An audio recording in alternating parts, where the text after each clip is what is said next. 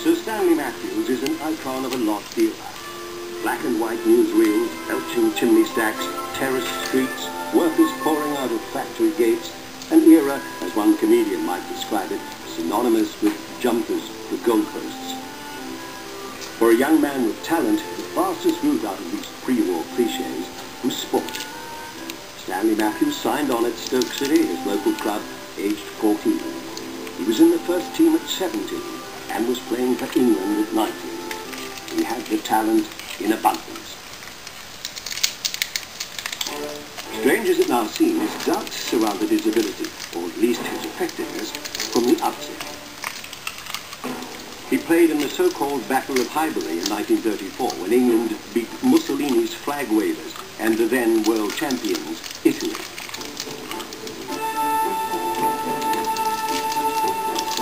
It was a vicious and sour game that reflected the politics of the time. And even though England won, Matthews' critics said he hadn't been muscular enough, nor committed enough for the rough and tumble of international football.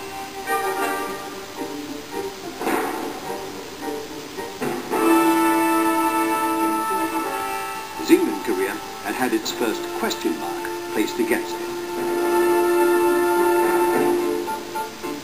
Well, he was still playing 10 years later, but the war had moved from Highbury to encompass the world, including his hometown, Stoke. At Stoke-on-Trent, the King and Queen visit a large pottery works. A happy occasion for the workpeople, who give their Majesties a real Stoke welcome. The King and Queen were also present to see Stoke's favourite son orchestrate the destruction of international sides on the football field. Good footwork by Matthews, England's outside right, carrying the ball to the Welsh goal now.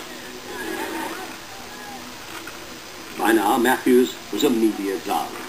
His skill, allied to his innate humility, had made him a hero, and he put thousands on the gate wherever he appeared. The scoreboard tells the history of dazzling forward play, which has seldom been equalled. For some reason, and to the consternation of the Scottish supporters, he reserved many of his finest performances of this period for his own enemy. Cataloguing the goals, we start off with Hagan opening the score for England. 60,000 thirsty throats were heard all over Manchester as Stanley Matthews, the wizard of dribble, planted a free kick on Norton's head and the ball went in for number 2. The white-shirted English players were right on top of form. No opposition could stand up to the speed and punch of their forwards. Third goal came in a smashing kick from Carter. At this time, he was stationed near Blackpool, serving with the RAF, and was guesting for the local team. This connection would bear fruit some years later, when the war was over. And Lawton slams in another one. Now Scotland knows how Wales felt at Wembley. 11 weary Scotsmen resigned to their fate. Up came Stanley Matthews, and then there were 8 goals. Internationally, Matthews and England had reached a peak. Domestically, though, he was dogged by bad luck in the oldest cup competition of them all, the FA Cup. The first talking point from this year's revived FA Cup came from the Spurs-Stoke soccer battle. Press critics started the argument by panning Stanley Matthews. They said he played a poor game and Spurs defender Ronnie Burgess was too much for him. Pathé cameras saw it differently. Here is Matthews, number 7 in stripes. And just watch him go. The man with the magic feet is still England's outside right number 1.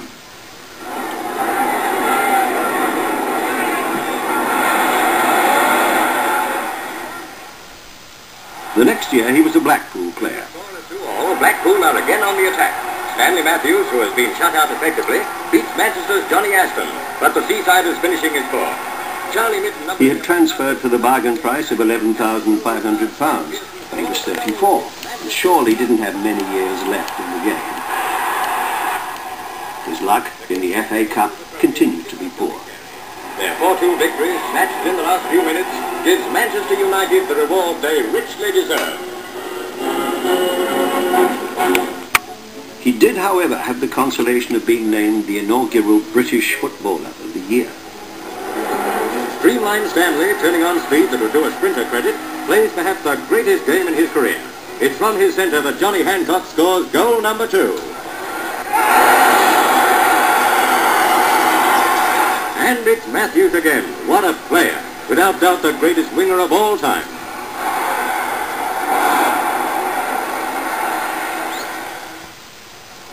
In 1949, Matthews was 35 years old. In the attack, old-timer Stanley Matthews is having a lean day. Two defenders mark him non-stop, and Billy Steele is there to help them out. And England were considering alternatives for his position. But the strongest case for including him came when they left him out. It's a great day for the Irish. At Goodison Park, 50,000 see the soccer sensation of the season, England's first ever home defeat by a foreign team. Pathé Sports cameras tell the full story of how 11 men from Era upset the white shirts of England. With Goldie Williams and his defenders facing early bombardment, the golden-lined England team failed to find their feet. Brilliant players that we know them to be, they shed their skill with the sun and turn a vital international into a kick-and-rush hurly-burly. Man of the match is veteran Johnny Carey. His shrewd pass signals Era's first goal. Peter Desmond is tripped in the forbidden area, and Scottish referee Mowat blows up for the penalty. The Goodison crowd is hushed as Con Martin takes the kick. Only just over the line. Portsmouth's Peter Harris starts off an all-out England attack in the second half. But there's no one there to finish off the promising approach play. Pye, Mannion, Morris, they've all left their shooting boots in the dressing room. The crowd sighs for a Lawton or a Matthews to show them how. Inspired by their one-goal lead, Era profit from some lucky escapes and draw still further ahead when Everton's Peter Farrell slams in number 2.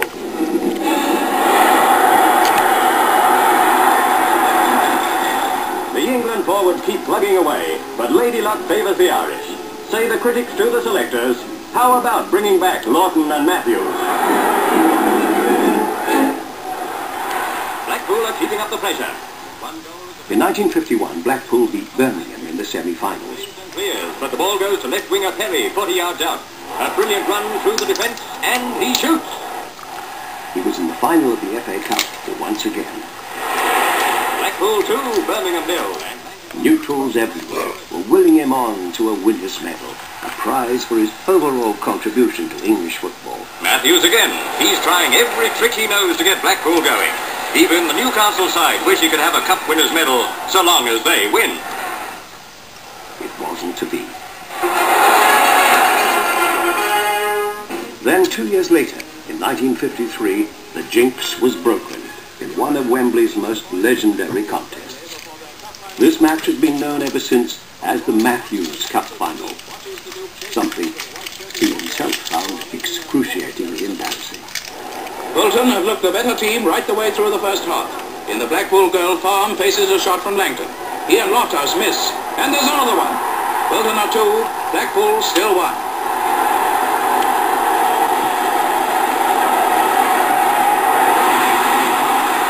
Into the second half, and Blackpool begin to show some of the skill we expect of them. Stan Matthews is after it, and off he goes with a dazzling display that proves he's as good as ever he was. As he centres, Mortensen gets out of the way to let Perry shoot, but it's wide of the net. Now the Wanderers get their forward machine moving again. From the right wing, Douglas Holden centres, and despite his injury, Eric Bell heads it in for Bolton's third goal. 3-1, looks all over for Blackpool. As unworried as ever, Matthews sends over a beautifully placed centre. Goalkeeper Hansen tries to check it, but Stan Mortensen bosses it in. Bolton 3, Blackpool 2. Mortensen's hurt his right leg, but wild horses couldn't keep him off the pitch at this stage of the game. Douglas Holden leads the Wanderers on an offensive. Up near the goal mouth, Loftus gets on with the good work. Loftus centres, but Godey Farm is there to deal with the situation this time. His clearance upfield sets his teammates on another attack. There's a foul. One of the players took quite a knock, and the ref awards Blackpool a free kick. Mortensen takes it. He's done it. It's in. Blackpool and Bolton are on even terms with 3 goals apiece. Matthews again, giving the game everything he's got. In the Bolton goal, Hansen gets ready for work. The great little wizard has it again. A flick to centre finds Perry, who crashes it home into the Bolton net. Blackpool 4, Bolton 3. There's no doubt about it now. Matthews, recently ignored by the England selectors, is the man of the match. What a great reception he gets from all at Wembley as the whistle goes. Matthews in his third cup final is the hero of the day. A Her Majesty the Queen rises to greet the two teams and to award the cup. And here come the winners, gallant Blackpool, who turned what seemed defeat into one of the most dramatic victories ever seen at Wembley. Their captain, Harry Johnston, receives the most coveted football trophy of them all.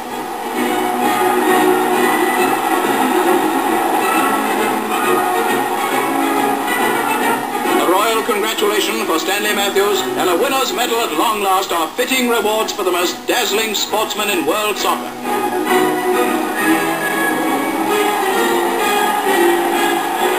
The Queen waves a last farewell to the crowds as Harry Johnston and Stanley Matthews take the cup to Blackpool.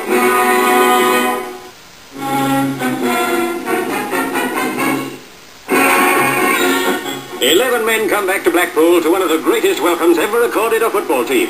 Yes, they're the Blackpool boys who won the match of the century at Wembley against Bolton Wanderers.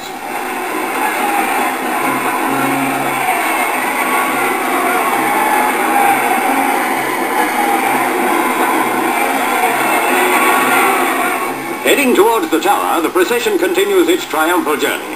100,000 royal fans give a cup winner's reception to Harry Johnston and his team. But there's a special cheer for man of the match, Stanley Matthews. The coach arrives at Blackpool's Town Hall, and 15,000 people surge forward for a closer glimpse of their heroes.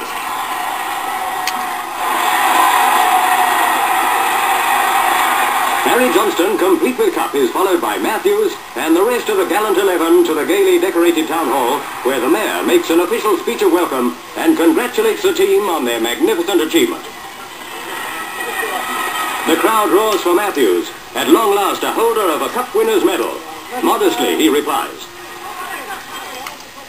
Listen, ladies and gentlemen, I'd like my name to be associated with Harry, and I do want to say what a wonderful reception you've given us. And I also want to say that I'm told that by one or two people that I was a match winner. As a matter of fact, I don't believe that for the simple reason we have here 11 match winners. Already the team have vowed to do their darndest next year to keep the cup in Blackpool.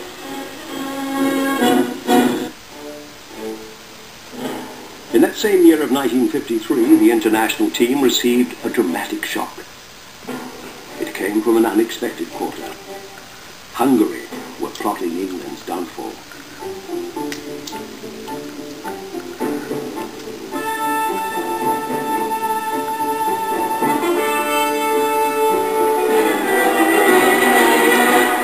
England in white shirts take the field with their Hungarian opponents at Wembley. 100,000 people put up the houseful notice as the visitors, recognised as the best side in Europe, immediately swing to the attack. Hidikuti receives and he bangs it past Merrick for a goal. Hungary 1 up in the first 45 seconds. The Hungarian captain slips it over to Hidikuti, who shakes the net with goal number 2. Now Hungary are really in their stride. Puskas, with superb control, crashes in yet another. 3-1 to the visitors. Alf Ramsey has it. He draws the defence before flicking it to Matthews on the wing. The little wizard whips it into the centre, where Mortensen gives Grosics a spot of work.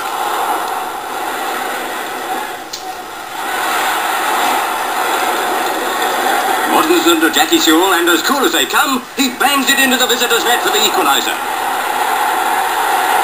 But don't make any mistake, these Hungarians didn't win the Olympics final or their second-to-none reputation for nothing.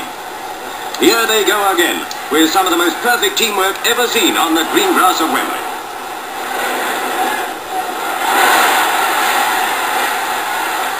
And Bosic takes a free kick, and Puskas finishes the job.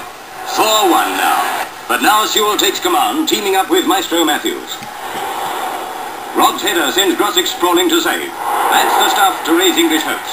But it's Stan Mortensen's low drive that chalks up another one on England's account. 2-4 it stays up to half-time.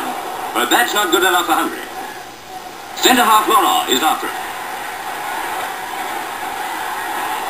Laurent returns to the centre.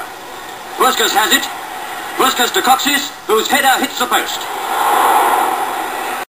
Full going.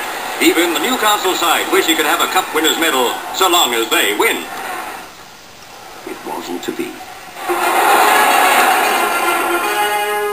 Then 2 years later, in 1953, The jinx was broken in one of Wembley's most legendary contests. This match has been known ever since as the Matthews Cup Final, something he himself found excruciatingly embarrassing. Bolton have looked the better team right the way through the first half. In the Blackpool goal, Farm faces a shot from Langton. He and Lofthouse miss, and there's another one.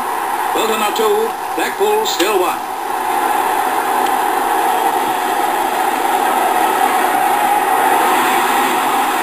Into the second half, and Blackpool begin to show some of the skill we expect of them. Stan Matthews is after it, and off he goes with a dazzling display that proves he's as good as ever he was. As he centres, Mortensen gets out of the way to let Perry shoot, but it's wide of the net. Now the Wanderers get their forward machine moving again. From the right wing, Douglas Holden centres, and despite his injury, Eric Bell heads it in for Bolton's third goal. 3-1, looks all over for Blackpool. As unworried as ever, Matthews sends over a beautifully placed centre. Goalkeeper Hansen tries to check it, but Stan Mortensen bosses it in. Bolton 3, Blackpool 2. Mortensen's hurt his right leg, but wild horses couldn't keep him off the pitch at this stage of the game. Douglas Holden leads the Wanderers on an offensive. Up near the goal mouth, Lofthouse gets on with the good work. Lofthouse centres, but Gody Farm is there to deal with the situation this time. His clearance upfield sets his teammates on another attack. There's a foul. One of the players took quite a knock, and the ref awards Blackpool a free kick. Mortensen takes it. He's done it. It's in. Blackpool and Bolton are on even terms with 3 goals apiece. Matthews again, giving the game everything he's got. In the Bolton goal, Hansen gets ready for work. The great little wizard has it again. A flick to centre finds Perry, who crashes it home into the Bolton net. Blackpool 4, Bolton 3. There's no doubt about it now. Matthews, recently ignored by the England selectors, is the man of the match.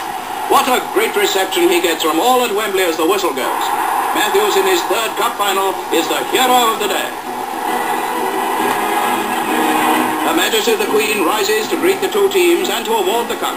And here come the winners, gallant Blackpool, who turned what seemed defeat into one of the most dramatic victories ever seen at Wembley. Their captain, Harry Johnston, receives the most coveted football trophy of them all.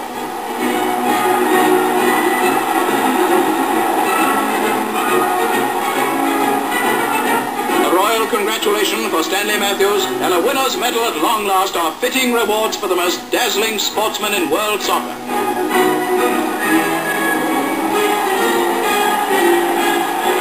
The Queen waves a last farewell to the crowds as Harry Johnston and Stanley Matthews take the cup to Blackpool.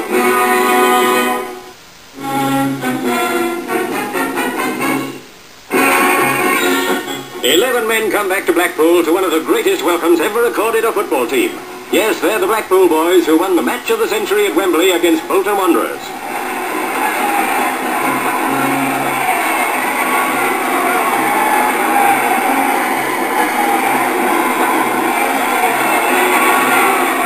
Heading towards the tower, the procession continues its triumphal journey. 100,000 loyal fans give a cup winner's reception to Harry Johnston and his team. But there's a special cheer for man of the match, Stanley Matthews. The coach arrives at Blackpool's Town Hall, and 15,000 people surge forward for a closer glimpse of their heroes.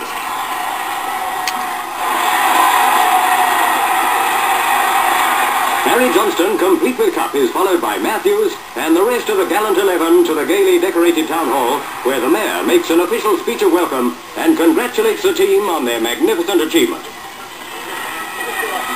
The crowd roars for Matthews, at long last a holder of a cup winner's medal. Modestly, he replies.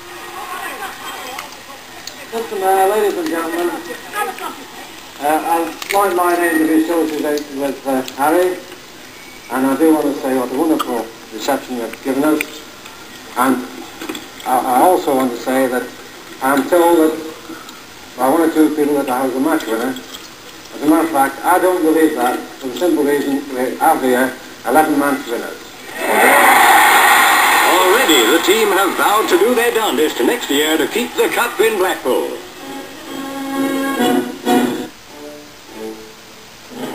In that same year of 1953, the international team received a dramatic shock. came from an unexpected quarter. Hungary were plotting England's downfall. Stanley, turning on speed that would do a sprinter credit, plays perhaps the greatest game in his career. It's from his centre that Johnny Hancock scores goal number 2. And it's Matthews again. What a player. Without doubt the greatest winger of all time.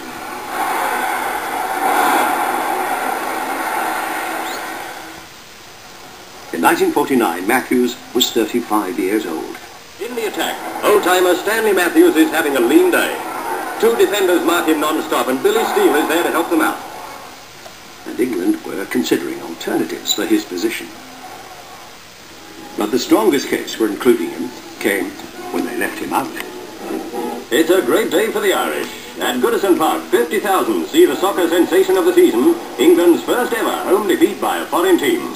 Pathé Sports cameras tell the full story of how 11 men from Era upset the white shirts of England. With Goldie Williams and his defenders facing early bombardment, the golden-lined England team failed to find their feet. Brilliant players that we know them to be, they shed their skill with the sun and turn a vital international into a kick-and-rush hurly-burly. Man of the match is veteran Johnny Carey. His shrewd pass signals Era's first goal. Peter Desmond is tripped in the forbidden area, and Scottish referee Mowat blows up for a penalty. The Goodison crowd is hushed as Con Martin takes the kick. Only just over the line. Portsmouth's Peter Harris starts off an all-out England attack in the second half. But there's no one there to finish off the promising approach play. Pye, Mannion, Morris, they've all left their shooting boots in the dressing room. The crowd sighs for a Lawton or a Matthews to show them how. Inspired by their 1-goal lead, Era profit from some lucky escapes and draw still further ahead when Everton's Peter Farrell slams in number 2.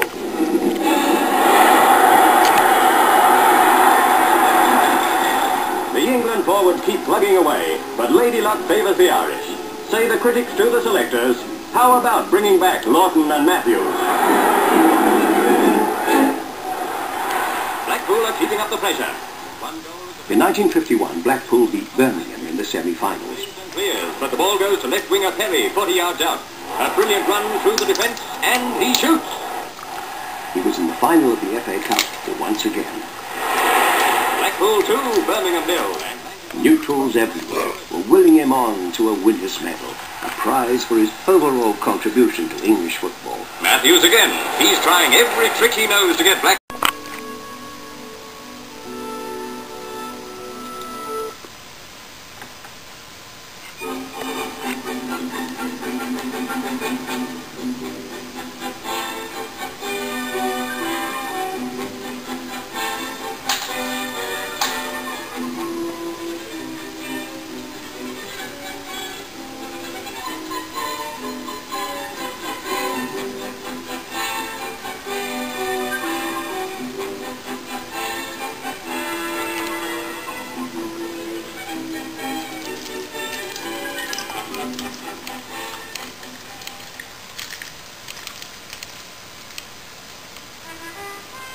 Sir Stanley Matthews is an icon of a lost era.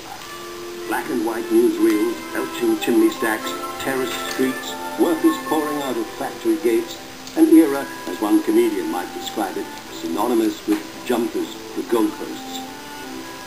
For a young man with talent, the fastest route out of these pre-war cliches was sport. Stanley Matthews signed on at Stoke City, his local club, aged 14. He was in the first team at 17 and was playing for England at 19. He had the talent in abundance. Strange as it now seems, doubts surrounded his ability, or at least his effectiveness, from the outset. He played in the so-called Battle of Highbury in 1934, when England beat Mussolini's flag wavers and the then world champions, Italy.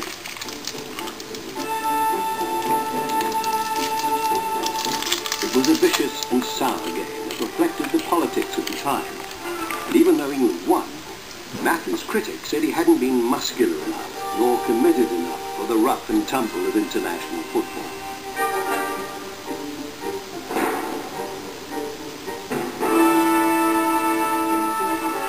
His England career had had its first question mark placed against it.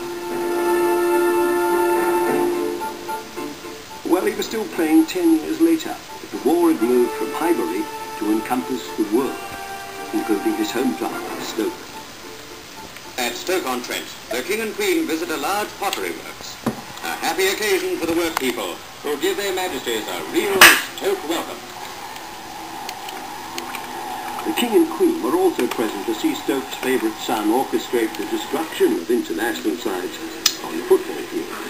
Good footwork by Matthews, England's outside right, carrying the ball to the Welsh goal now. By now, Matthews was a media darling. His skill, allied to his innate humility, had made him a hero, and he put thousands on the gate wherever he appeared. The scoreboard tells the history of dazzling forward play, which has seldom been equalled. For some reason, and to the consternation of the Scottish supporters, he reserved many of his finest performances of this period for the own enemy. Cataloguing the goals, we start off with Hagan opening the score for England. 60,000 thirsty throats were heard all over Manchester as Stanley Matthews, the wizard of dribble, planted a free kick on Norton's head and the ball went in for number 2. The white-shirted English players are right on top of form. No opposition could stand up to the speed and punch of their forwards. Third goal came in a smashing kick from Carter. At this time, he was stationed near Blackpool, serving with the RAF, and was guesting for the local team. This connection would bear fruit some years later, when the war was over. And Lawton slams in another one. Now Scotland knows how Wales felt at Wembley. 11 weary Scotsmen resigned to their fate. Up came Stanley Matthews, and then there were 8 goals. Internationally, Matthews and England had reached a peak. Domestically, though, he was dogged by bad luck in the oldest cup competition of them all, the FA Cup. First talking point from this year's revived FA Cup came from the Spurs-Stoke soccer battle. Press critics started the argument by panning Stanley Matthews. They said he played a poor game and Spurs defender Ronnie Burgess was too much for him. Pathé cameras saw it differently. Here is Matthews, number 7 in stripes. And just watch him go. The man with the magic feet is still England's outside right number 1.